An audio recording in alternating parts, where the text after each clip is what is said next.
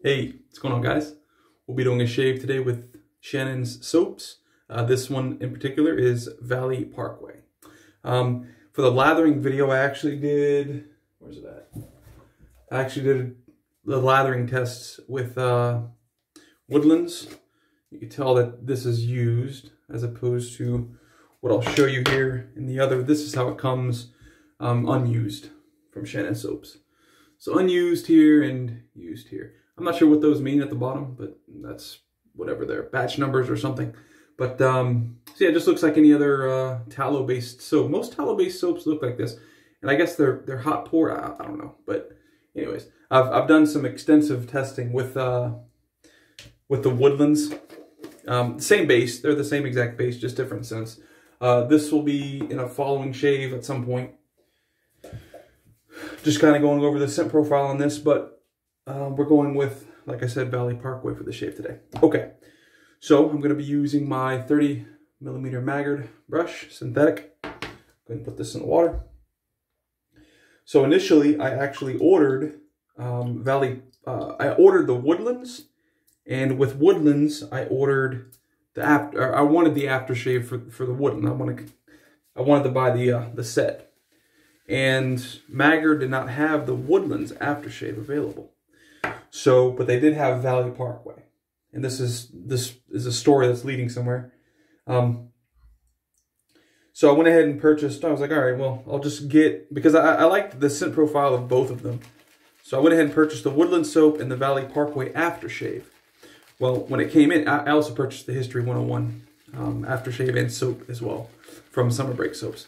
But when it came in, the package, I had Valley Parkway's soap, Woodland soap, and then Summer Break, both aftershave and soap. And I'm like, what the heck? I'm pretty sure I ordered, and I looked at the packing slip, and I did. I ordered Valley Parkway. I ordered their aftershave. I did not order their soap, but they sent me a soap. Contacted Maggard's immediately and let them know what was up. And they said, hey, not a problem.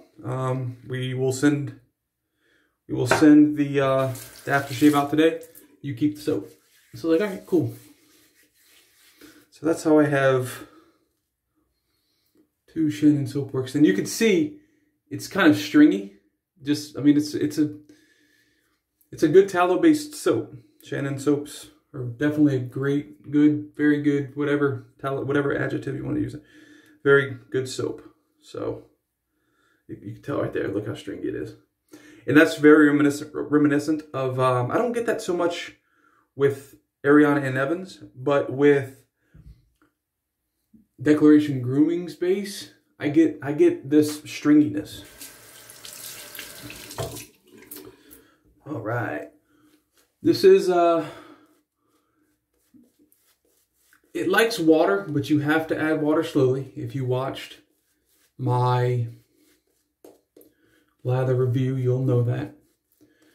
It could take quite a bit of water. You just have to work it in slow. You can't front load it like some soaps. You have to kind of work it in. And to me, that's fine. I don't have a problem with that. So let's kind of go over the scent profiles. So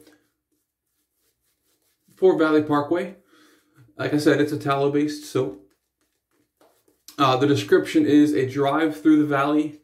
There's woody, floral, and grassy green notes in here. And then it's also rosewood, lavender, and vetiver. And I believe they're essential oils. Scent strength on this for me, look at that. Scent strength on this for me is about a 4.5, maxing out at a 5 once lathered on the face.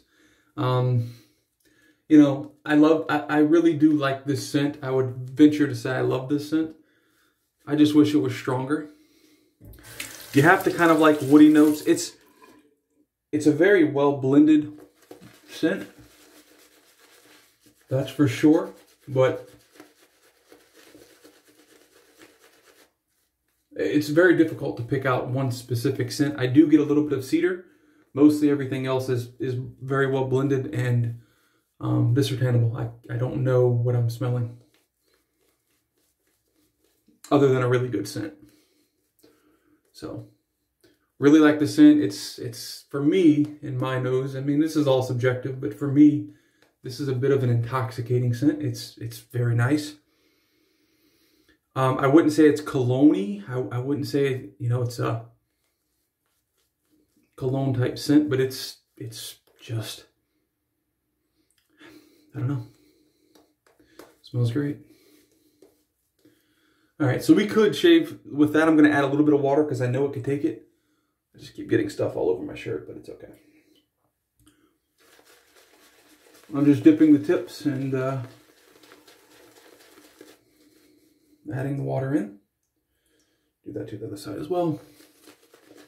Like I said, this base is great. Add water slowly and it will treat you it will treat you very well. I wanted to say you fellas well, but it didn't come out that way. So you can see just the sheen on this. Let me again turn on this little secondary light that I have. You can see the sheen on the soap. No big bubbles.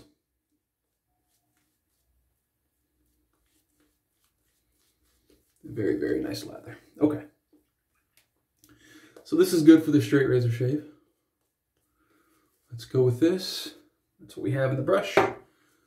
Let me try to get off the majority of this if I can. If I can't, whatever. All right, let's see. So since I won't have, I actually contacted Maggard today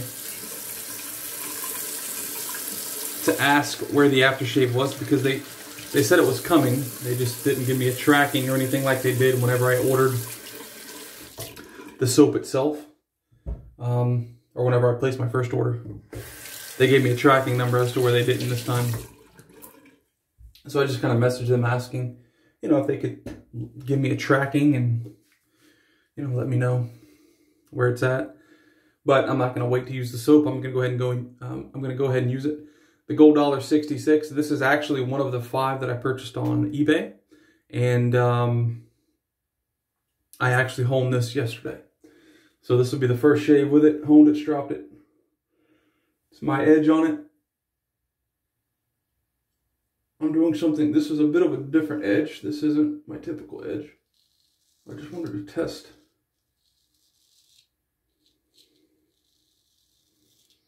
And sometimes it's fun to do that, just to test edges.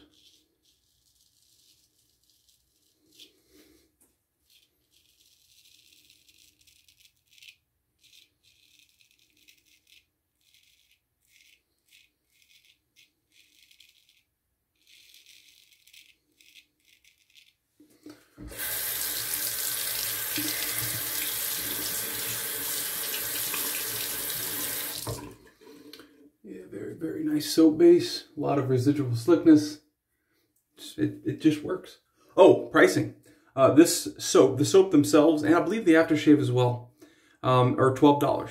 Soaps and aftershave are $12. I could be wrong on the aftershave. The soap is definitely $12, which comes out with a 4-ounce tub to $3 per ounce. That's a great, great value for this soap.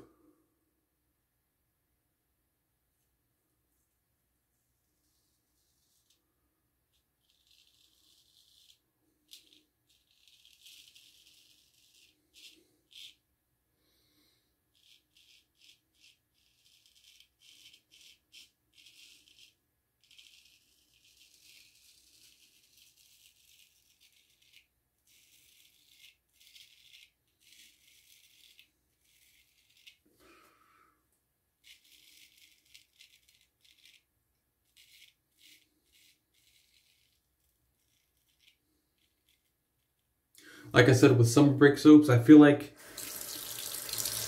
summer break soaps were a bit too expensive for what they are. That doesn't mean that they're not good soaps. That's not what I'm saying. What I'm saying is, I feel like if they were in the same price range as Shannon soaps, I think that's their, I think that should be their market.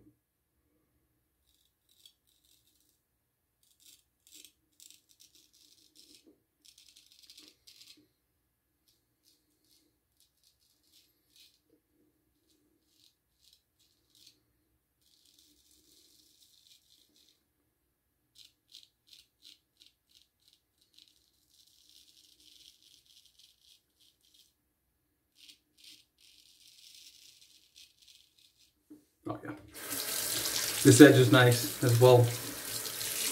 Oh, I didn't show you the aftershave. So like I said, I'm not going to have the aftershave like I wanted from Shannon soaps for this shave. So I'll show you as soon as I'm done with this pass what I'm going to use.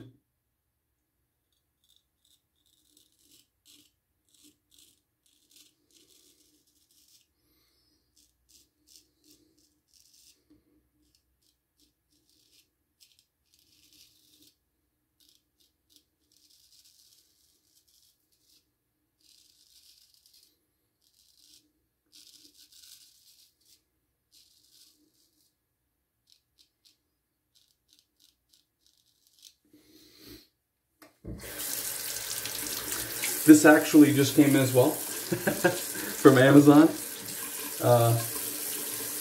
And this is supposed to be some really, really good skin food. And I'm not sure if, I know a lot of guys that watch my channel in particular are newer guys. I mean, I have some, you know, I have Chris Bailey from IMCDB and Tim from Tim Shaves that watch. And a couple other guys that have been, you know, wet shaving for quite some time. But I would venture to say the majority of you are probably newer to wet shaving as I was just a couple of months ago. But GOF Trumpers, their skin food is supposed to be some of the best. This is West Indian extract of limes right there. I don't know if this camera really focuses in whenever, I don't know. But that's what it is. GOF Trumpers 1875. Perfumer, West Indian extract of limes, skin food. This smells just like limes. Identically to limes. All right, so let's go ahead and throw the glasses back on so I can actually see what I'm doing. Although I don't think I did too bad on that pass without glasses.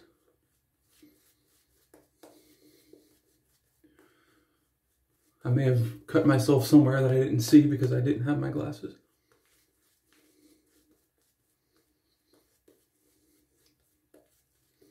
Still, the sheen, I don't know if the camera does it justice. I really don't.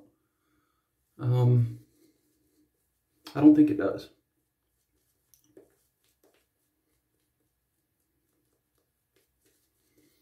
I don't think the camera does the sheen justice on many of my soaps. All right, let's go with that.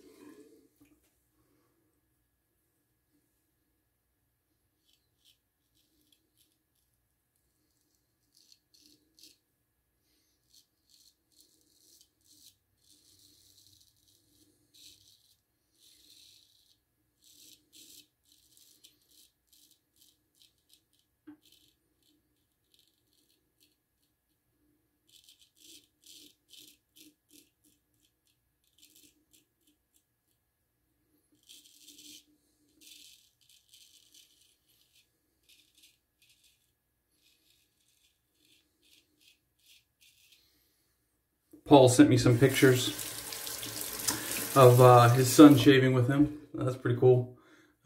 His little boy was using his Black Widow shavette. So I told him, yep, get little man started early, because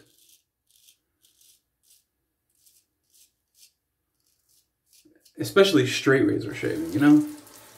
And if he doesn't want a straight razor shave, that's fine too. But definitely DE, you know, don't buy cartridges, come on. Well,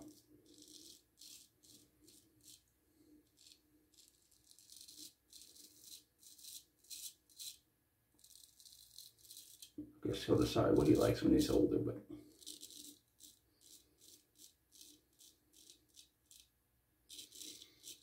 Cartridges won't even be an option in my household. My little dude's here. He's going to use everything I have. And if he doesn't want to, he'll buy his own.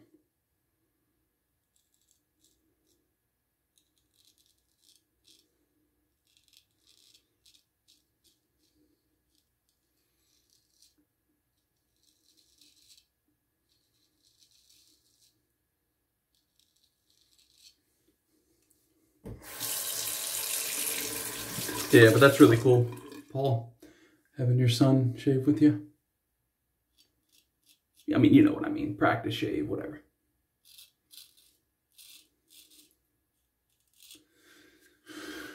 Yeah.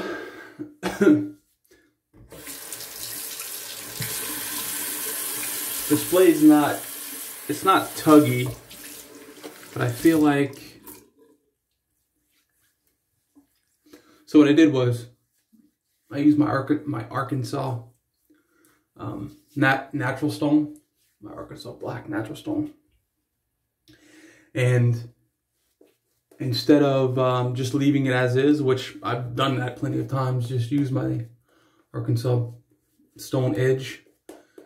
I went ahead with some 0.05 micron carbon, I don't know, CBN, I think is what it's, carbon boron nitride, just to kind of like refine it extra. And it's cutting through no problem, but I am feeling a little irritation. So, and it's definitely not because of the slickness of the soap, it's because the edge is, I think, too sharp. You know, that's a big thing with people that straight razor shave, especially new guys. You know, they think they're coming over to straight razor shaving from DE, and maybe they moved over to DE because they were getting razor bumps or whatever else with their cartridges, and maybe DEs provide them some relief with the razor burn or ingrown hairs or whatever, and then they want to get into straight razor shaving, and then maybe they start straight razor shaving, and the blades that they're getting from other people that hone may be too sharp for their skin. There is such a thing. You could use theoretically a 50,000 grit stone and hone a razor that slices through, I mean, you name it. But that doesn't mean that it's good for the skin. And that doesn't mean that it's not going to irritate the skin while it's cutting. Anyways, my point being, this is probably a little too sharp. What I did to it's probably making it too refined of an edge. Because what the natural stone does is it actually has imperfections in the stone itself. As you can imagine, it's a natural stone.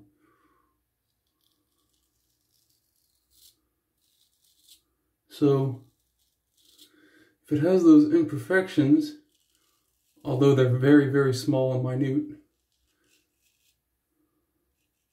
it also kind of alleviates some of that sharpness feeling. Like if you've ever used a shavette and done a 3-pass shave with a shavette, you know that sharp, tingly, like burning sensation? That's irritation.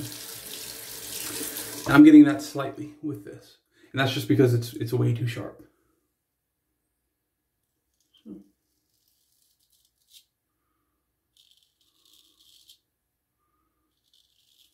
Looks like I cut myself there. Or maybe those are weepers.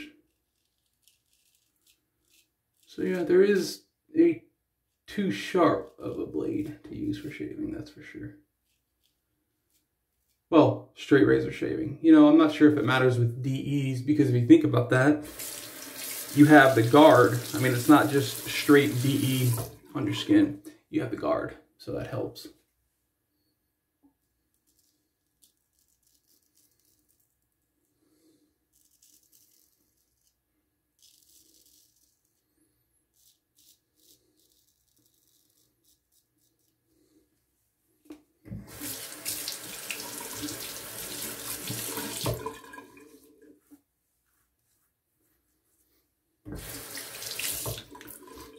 It might be good that I have GOF trumpers to use after the shave.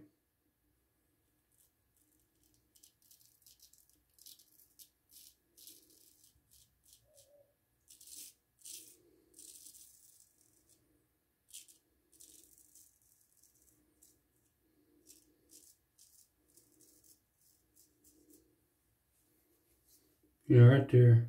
I don't think I cut myself. I'm not missing skin, but I definitely have a crier there. He's just a weeping. I hear him.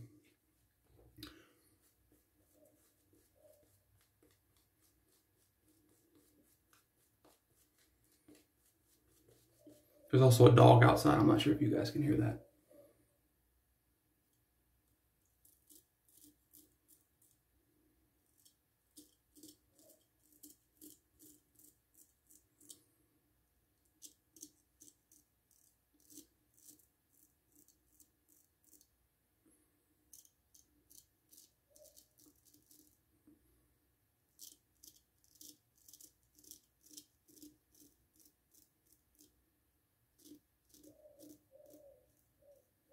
What I just did gets it extremely close on the mustache area. I already had a previous bump there, and it looks like I nicked myself a little there, but and then that's still happening down there. Just little weepers. Would I have gotten that with a natural finish on the stone? I mean, maybe, but I doubt it. Let me go up here.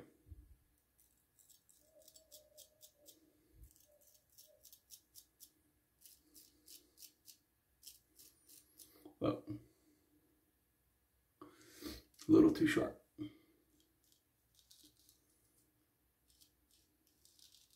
But it's okay. We experiment with different edges. I mean, my face isn't cut up or anything. They're literally just little weepers that in 30 minutes you'll never know that they were there. But at the moment, they're just gonna bleed. But like I said, we live and we learn. So I won't be doing that again with my edge. I won't be using the natural stone and then going to the carbon boron nitride, whatever it is, CBN. Yeah, I mean, like I said, a little bit of singing. See, I have bad shaves. I tell you guys when I have bad shaves. The majority of them are great, but when I do have them, I'm not going to reshoot this. This is going up. I don't, you get what you see. You see what you get. All right, like I said, GOF trumpers. Tons of ingredients in here. I don't know if it's going to focus or not on the ingredient list. And my fat fingers are also covering up the ingredient list, but yeah.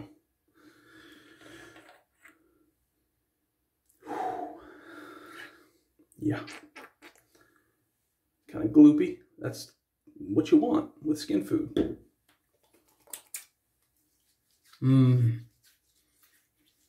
That smell, West Indies lime. I don't know that I've ever smelled the West Indies lime, but it definitely has a very strong lime smell, and I like citrus smells. Oh yeah. Whew.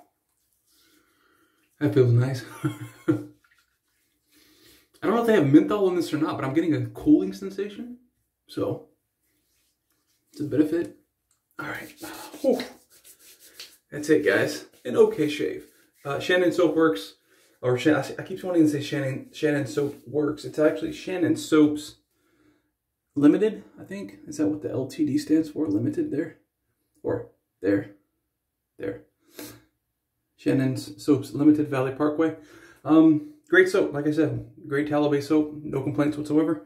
Again, the Maggard 30mm synthetic, and my GD66 that I made way too sharp, apparently. Look